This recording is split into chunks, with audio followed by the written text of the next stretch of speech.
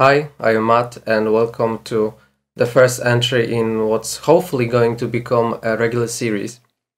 I've been learning German on and off for quite some time now, but this year I really want to achieve fluency or come as close as I can.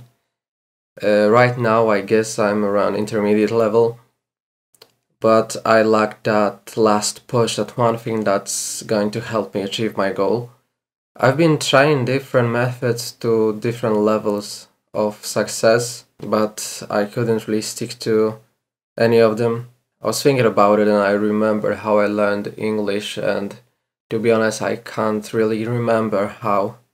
I never really studied it. I just kind of, like probably many of you, absorbed it through YouTube games and so on. And then trying to find different new methods or ways to achieve my goal, I came across Steven Krashen and his method. It says that you need to read a lot of comprehensible input, meaning interesting input, the one that you'll even forget is in a different language. And after some time, you'll know your way around language. No grammar, no word lists, and speaking is a byproduct of that work. So sounds quite intriguing and fun. No one really wants to sit and learn word lists, even though I like grammar. So I wanted to give it a try. There's a magazine that I'll use, that I have access to, called Deutsch Aktuell. It looks like this. It has many articles on various topics such as culture, science, politics, travel, you name it. And most importantly, it also has MP3s provided to these articles, so I can also listen to the article being read.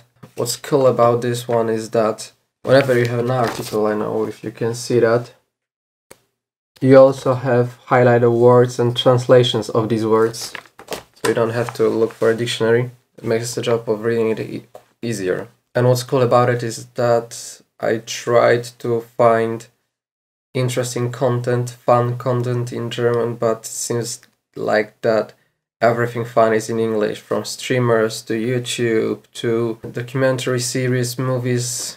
Everything fun seems to be in English, or maybe because it's easier for me. But with this many articles, these many magazines and articles, there's a lot to choose from. So hopefully I'll stick to it. And also I'll keep a record of hours spent on those activities, get a rough estimate of how much time I'm spending on it. I'm not gonna actively trying to memorize every word, or if I don't understand it through context, I'll read it 5 times, maybe look up a word and try to remember the words through constant exposure. So yeah, we'll see how it goes.